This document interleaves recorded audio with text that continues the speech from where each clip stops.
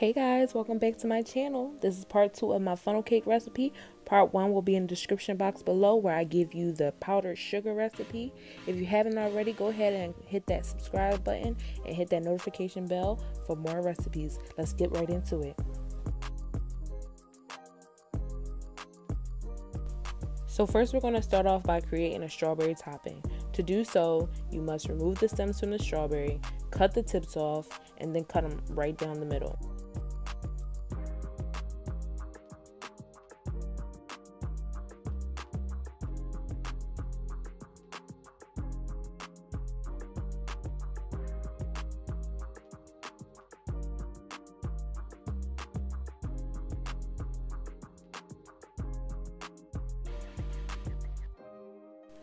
So right here I have some Smucker's strawberry jam, and this is key to our strawberry topping. You want to put a little bit of this in a pot and then put the strawberries, mix it together, make sure that you're coating the strawberries evenly.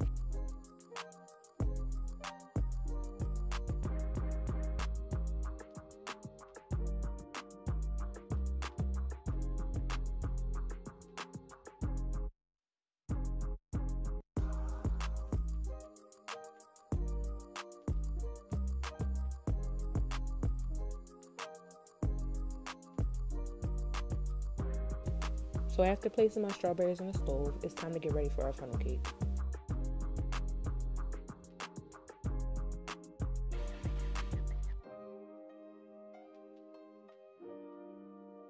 Oh, I can hear y'all now. Please do not come for me in the comments about this pancake mix. It's all my mama had in her cabinet. We both wanted some funnel cake, so that's what we use. You can use any pancake mix you want for this recipe, but listen, don't come for me. So basically, I'm just taking 1 cup of pancake mix, putting it in a bowl with some cinnamon, some vanilla extract, and gradually adding water to make sure the consistency is correct. So here I'm just adding 1 teaspoon of vanilla extract and a little bit of cinnamon. Honestly, you do not need to add these items into your mixture.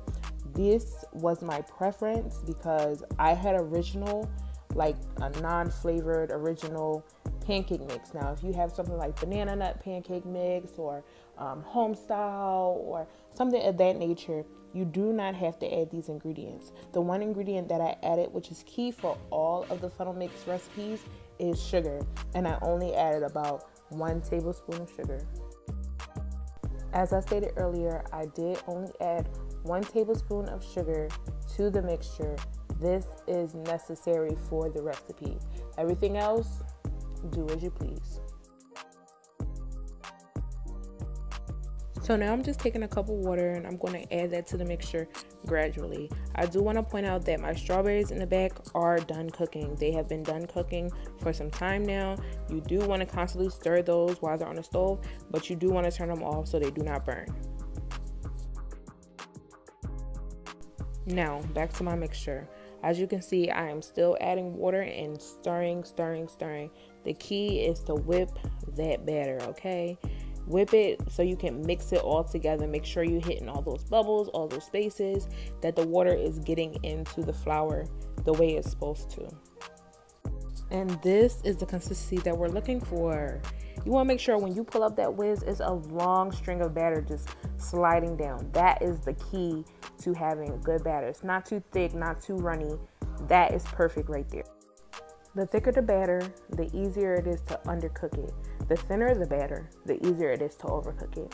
What I have here is the best consistency.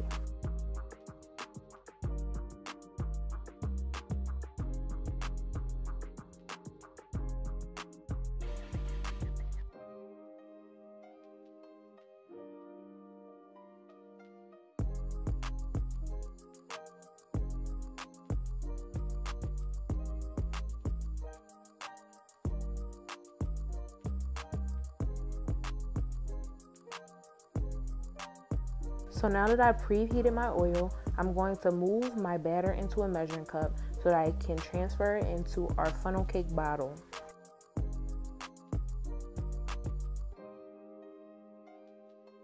Now onto the bottle. This bottle here was specifically cut this way so that it would give us the effect of a funnel.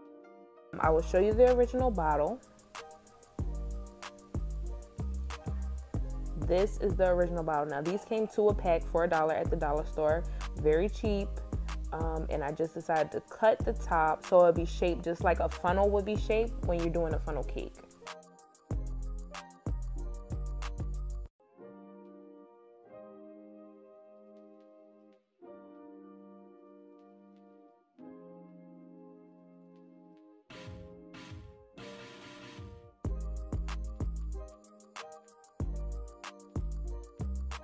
So now I'm just using the wood method to see if my oil is heated up, and as you can tell that there are bubbles coming from the pick, that means that your oil is ready to fry. So the main mistake that I made here that I do not want you to copy is that I did not have enough batter in my bottle. You want to make sure that your bottle is full of batter. As you can tell, there are parts where it stops coming out, then comes out again. You want to prevent that by filling it all the way up. When the bottle is full, it can help distribute the batter evenly.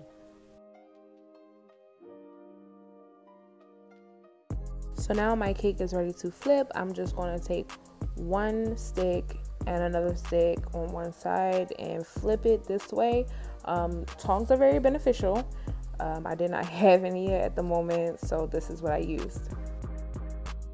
Does anybody notice anything funny about my cake? This is a result of not putting enough batter in my bottle. I have the stop and go thing where there are like big bunches, chunks inside of the funnel cake, where traditionally it's outside of the cake. So just be aware of that. It still tastes like funnel cake. It has, if that happens to you, that's no problem. It'll still taste like funnel cake. It'll still be delicious. But if you're a looks and a presentation person, put enough batter in that bottle. Now onto my favorite part. I'm adding my strawberries to my funnel cake. I'm doing a little trying to do like a culinary design or plate presentation. I'm not a professional, so child, it don't look that great to me. So in the last clip, you're gonna see how it just disappeared. But anyways, I'm adding my strawberries, and if you want like thick strawberry sauce, you don't have to heat your strawberry sauce up.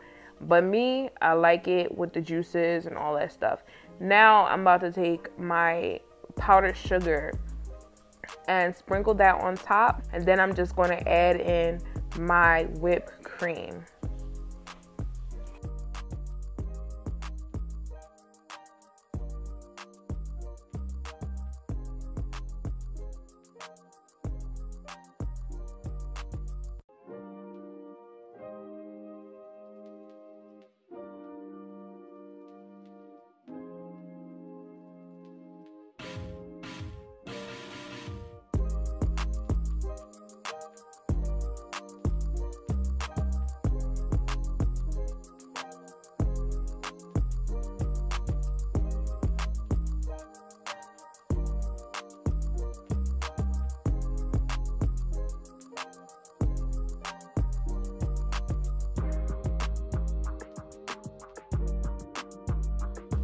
And that's it, guys. Thank you so much for watching. This has been my part 2 to my funnel cake recipe.